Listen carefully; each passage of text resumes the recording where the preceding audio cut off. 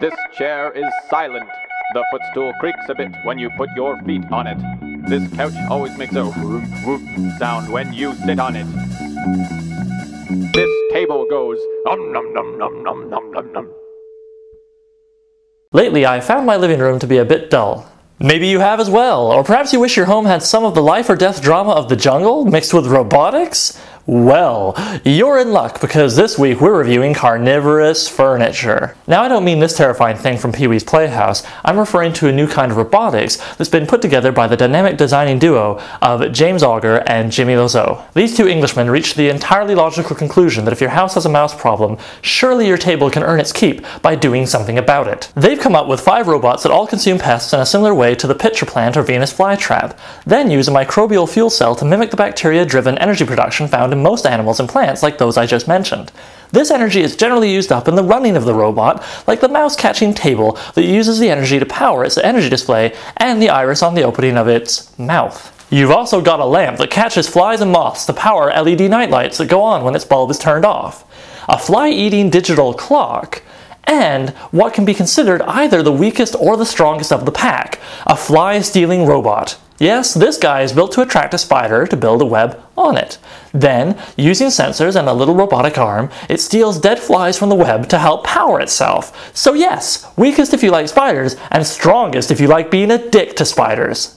Notice I said help power itself. It actually needs additional energy provided by an ultraviolet fly killer with its own fly-catching microbial fuel cell that lends energy to the fly stealer, which isn't so much furniture as art, robotic art that is a total dick to the spider, which I presume has to be sent care packages by its mum since your robot keeps stealing all of its food. The concept is strong, but when it comes to being self-sustaining robots, all of them except the table and the clock fail in this regard because they require additional energy provided by traditional means. On top of that, they also need a steady supply of vermin, which means you either have to live in a crap house or you have to take special measures to attract vermin into your home. Plus, every machine requires at least some regular cleaning and maintenance. Do any of you watching this want to add scour the table of mouse droppings, mouse residue to your chore lists?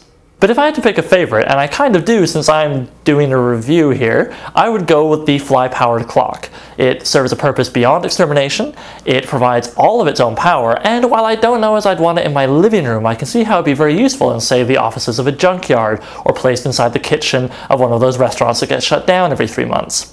Meanwhile, the idea of a flesh-eating robot might be a little alarming, and justifiably so. However, as it stands, we're doing okay. These robots are meant to be an intermediary stage, eventually leading to robots that don't need us to survive, because they just eat flies and vermin and so on. And theoretically, this could take us eventually to some kind of Matrix scenario where instead of being preserved in a virtual reality world, we're just devoured. But as it stands, any robot with a large enough microbial fuel cell to, digest something as big as a person would require a lot of additional energy provided by traditional means, aka additional energy provided by some other enabling human. Therefore, if a person was going to be eaten by a robot, that robot would still need help from another person, so it would be a person using a machine to kill a person, also known as business as usual.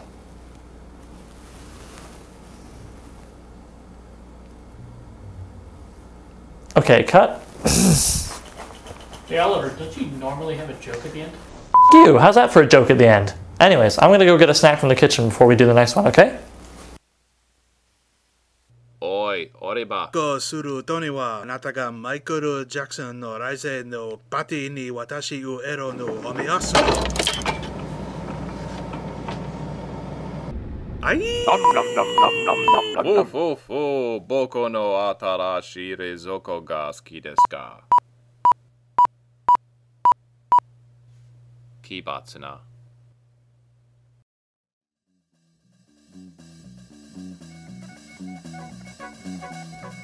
Well, I went to Michael Jackson's after party with Tony. Man, you should have seen the guest list. And oh, don't worry about Oliver, we'll scoop what's left of him into a little cup and put him in front of a camera for next week.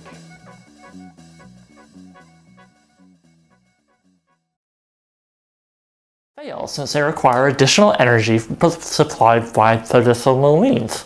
I also require a steady supply of vermin. Clean mouse droppings, mouse residue from the table to add to my dink It serves a purpose beyond extermination, provides all of its own power, and makes me forget the rest of the line. The concept is strong, but all of the robots fail as self-sufficient robots since they require additional energy from your mom, who is fusion powered, I guess. Cold fusion. Cold. She's a cold fusion woman. God.